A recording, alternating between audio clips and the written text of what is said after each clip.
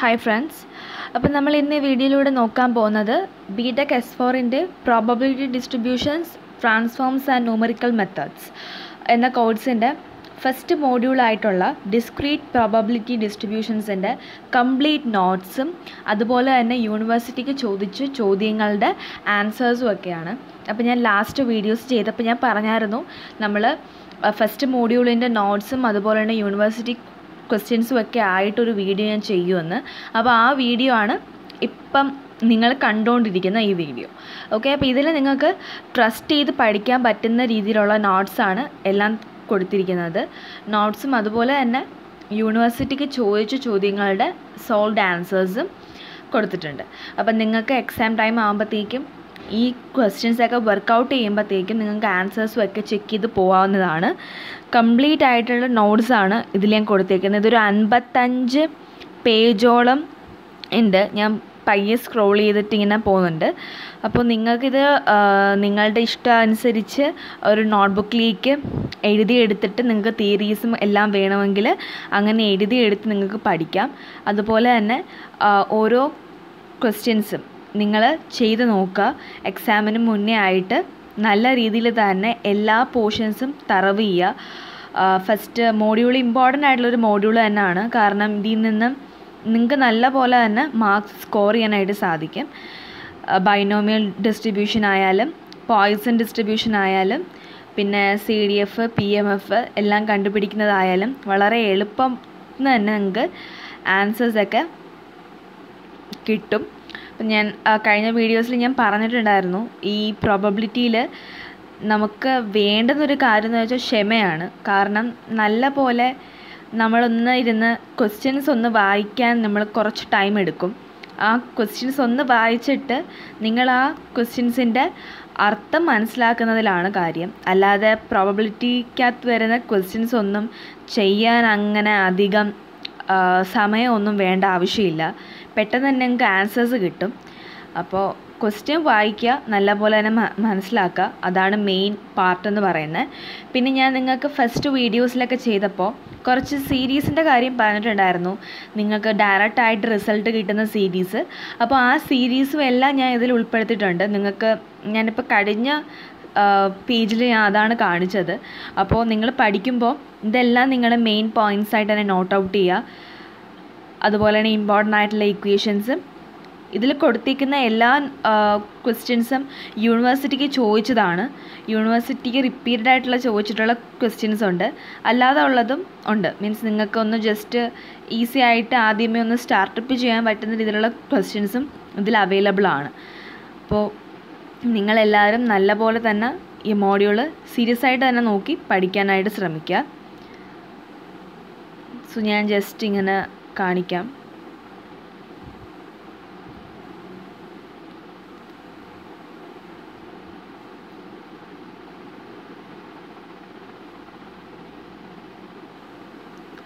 നമ്മൾ കഴിഞ്ഞ 2-3 വീഡിയോസിലായിട്ട് നമ്മൾ അധികം അങ്ങനെ പ്രോബ്ലംസ് നോക്കിയിട്ടില്ലായിരുന്നു.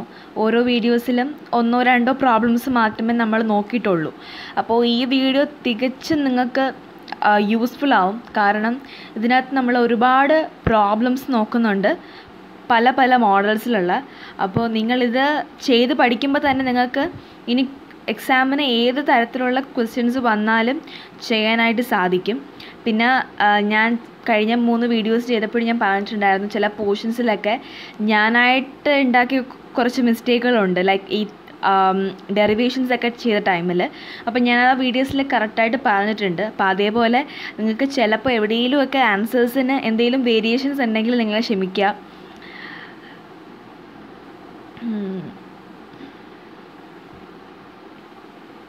ഒരുപാട് മോഡൽസിലായിട്ടുള്ള ക്വസ്റ്റ്യൻസ് ആണ് നമ്മളിപ്പം കാണുന്നതെല്ലാം.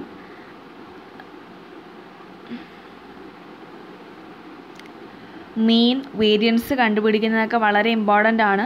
അതുപോലെ തന്നെ സ്റ്റാൻഡേർഡ് ഡീവിയേഷനും നിങ്ങളതൊന്നും മറക്കരുത്. ഈ രീതിയിലുള്ള ക്വസ്റ്റ്യൻസും വളരെ ഇമ്പോർട്ടൻ്റ് ആയിട്ടുള്ള ക്വസ്റ്റ്യൻസ് ആണ്. കുറച്ച് ട്രിക്കി ആയിട്ട് ക്വസ്റ്റ്യൻ വായിക്കുമ്പോൾ തോന്നുമെങ്കിലും വളരെ എളുപ്പമാണ്. നമ്മൾ ഈ ക്വസ്റ്റ്യൻസൊക്കെ ഡിസ്കസ് ചെയ്തതാണ് മുന്നത്തെ വീഡിയോസിൽ.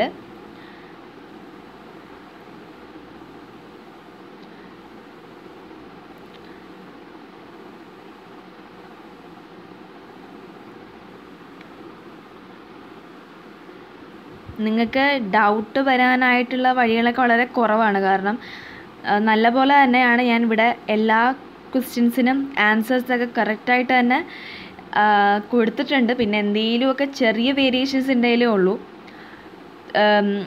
എന്താ പറയുക, അപ്പോൾ ഡെറിവേഷൻസ് ആയാൽ പോലും എല്ലാം ഞാൻ മാക്സിമം ഇൻക്ലൂഡ് ചെയ്തിട്ടുണ്ട് ഇതിനകത്ത്.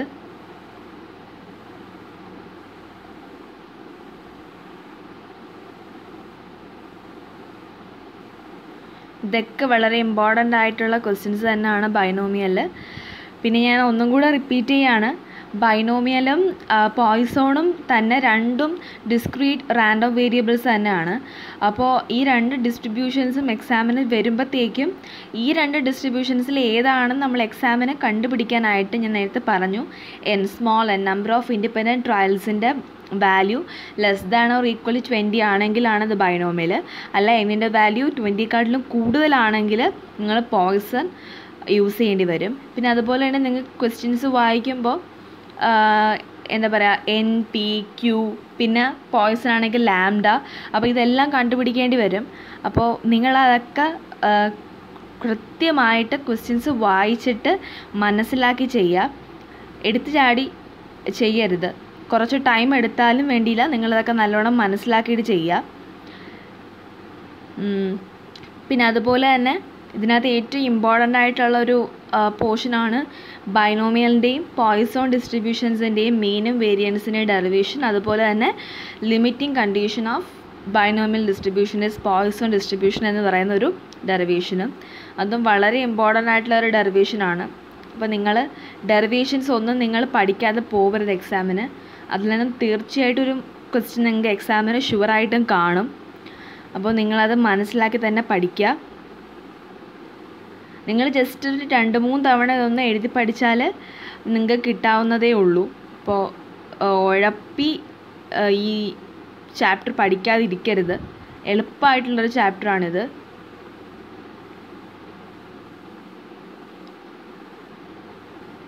നമ്മൾ ഈ ക്വസ്റ്റ്യൻസും കഴിഞ്ഞ വീഡിയോസിൽ ഡിസ്കസ് ചെയ്തിട്ടുണ്ടായിരുന്നു. ഈ മോഡൽ ക്വസ്റ്റ്യൻസ് തന്നെ ആയിരിക്കും നിങ്ങൾക്ക് എക്സാമിനും ചോദിക്കാറ്. വളരെ സിമ്പിളായിട്ടുള്ളത് തന്നെയാണ്. നിങ്ങൾ ചെയ്ത് ആൻസേഴ്സ് തെറ്റിക്കരുത് എന്ന് മാത്രമേ ഉള്ളൂ എനിക്ക് പറയാനായിട്ട്.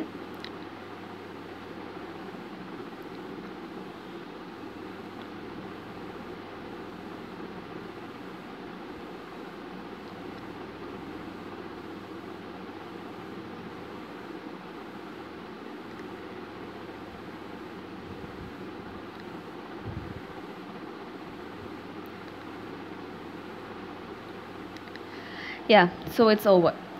അപ്പോൾ നമ്മൾ ഈ വീഡിയോയിൽ ഞാൻ മാക്സിമം നിങ്ങൾക്ക് ചോദിച്ചിട്ടുള്ള ക്വസ്റ്റ്യൻസ് എല്ലാം ഇതിൽ ഇൻക്ലൂഡ് ചെയ്തിട്ടുണ്ട്. അപ്പം ഈ വീഡിയോ നിങ്ങളുടെ ഇഷ്ടമുള്ള രീതിയിൽ നിങ്ങൾ ഈ വീഡിയോ കണ്ടിട്ട് നിങ്ങൾക്ക് നോട്ട് ഇതിൽ നിന്ന് തന്നെ നിങ്ങൾക്ക് എടുക്കാം, നിങ്ങൾ എഴുതിയെടുക്കുക, അല്ലെങ്കിൽ നിങ്ങൾ പോസ് ആക്കി സ്ക്രീൻഷോട്ട് എടുക്കുകയോ എങ്ങനെയാണെന്ന് വെച്ചാൽ നിങ്ങളായിട്ടുള്ള ഇഷ്ടമുള്ള രീതിയിൽ നിങ്ങളിത് എടുത്ത് പഠിക്കുക. നിങ്ങൾക്ക് ക്വസ്റ്റ്യൻസ് നോക്കിയിട്ട് നിങ്ങൾ ചെയ്തിട്ട് ആൻസേഴ്സ് നമ്മൾ പ്രൊവൈഡ് ചെയ്തിട്ടുണ്ട്. അപ്പം നിങ്ങൾ അതുമായിട്ടൊന്നും കമ്പയർ ചെയ്യുക. അപ്പോൾ എല്ലാ ഇമ്പോർട്ടൻ്റ് ആയിട്ടുള്ള ക്വസ്റ്റ്യൻസും ഫുൾ നോട്ട്സും ആണിത്.